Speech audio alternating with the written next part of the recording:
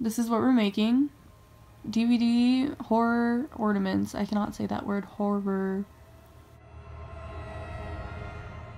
Basically everything I'm about to show you is already pre-done, but this is pretty much what you're gonna need. You're gonna need some scissors, obviously, to cut the paper, but the image that I'm going to use on this video is already pre-cut. And then you're gonna need some clay, which I don't have here. Oven baked clay works probably best because then you can bake it with the eye pins, or you can just use some air dry clay and then wait for it to dry, but honestly, who wants to do that? And then you're gonna need some, oh, it's like stuck. You're gonna need some eye pins. I keep them in a bag. You can get these from Michael's. Then you're gonna need Mod Podge and a paintbrush or whatever you want to use to put the Mod Podge on the thing. I don't know how people get their images so clear, like crystal clear. I cannot. So this is what mine looks like. By the way, these are sized to fit my mini Christmas tree. You can resize yours to fit your Christmas tree. You can make them however big you want.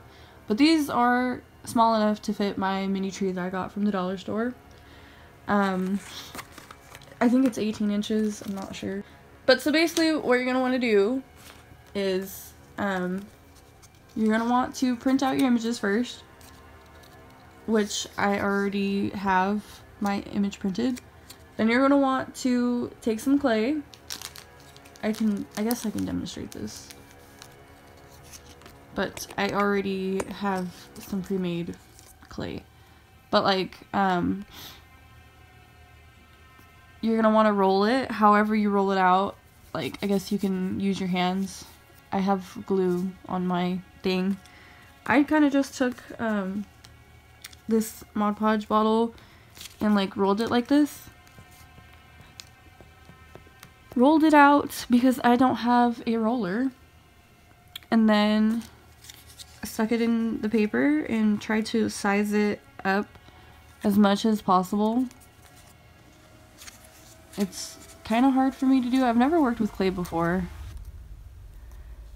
But basically just, you know, size it until it's the right shape.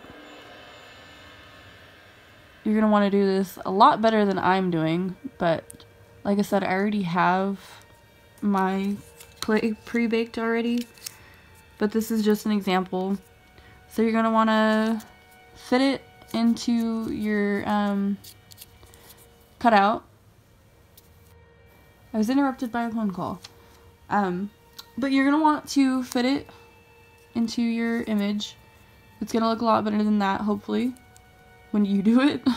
You can paint this, by the way. I know, like, DVDs are not white. I didn't paint mine because it's not really that big of a deal. Can't really tell.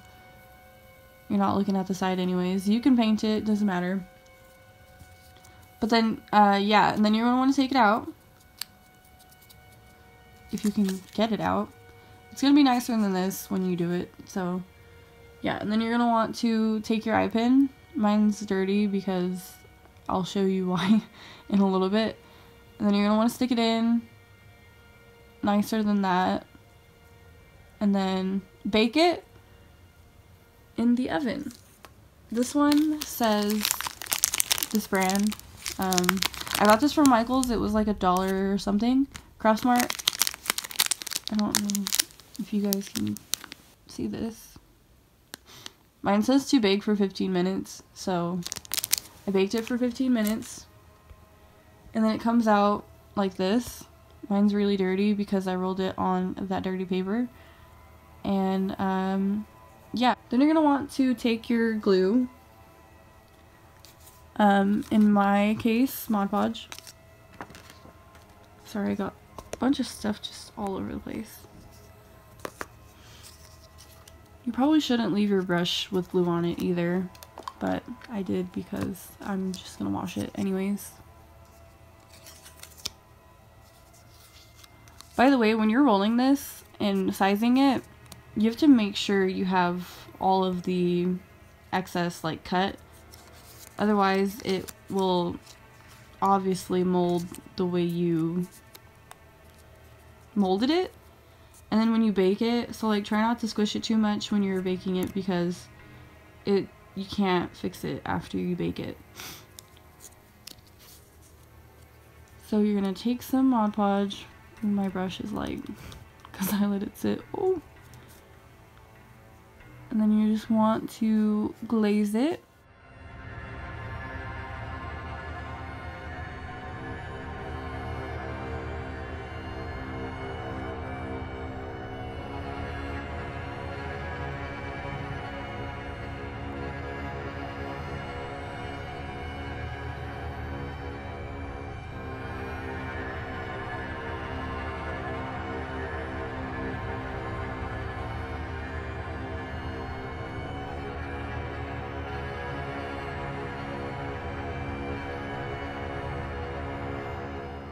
And then after that, if you want to do this nicer than I did it, go right ahead.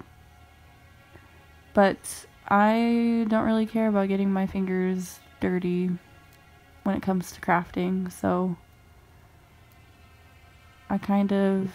Oh, by the way, this is cardstock paper. I would recommend using cardstock instead of regular paper, because this happened. I kind of smudged that, and I smudged the side right there. You can kind of see it, that little white thing. Yeah, the paper smudged a little bit. So if you were using regular printer paper, it probably would not have gone as well. But then again, I'm not really sure. I'm literally just getting glue all over the place. This is... Why am I a DIY channel all of a sudden? Don't listen to me.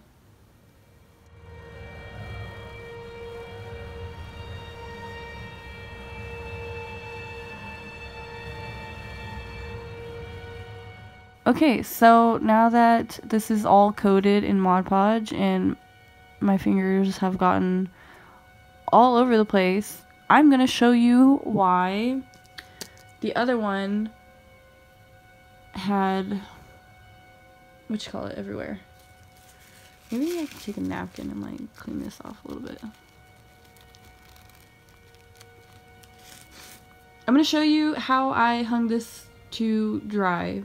It's definitely a very creative way, but I have no other idea how to do this, so I'm gonna show you what I did.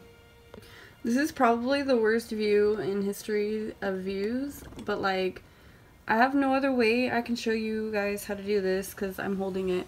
So I put it on a eye pin, and then since I had my scissors here, I was like, oh, you know what? I need somewhere to let this dry. So I just kind of shoved it in there, and then like that.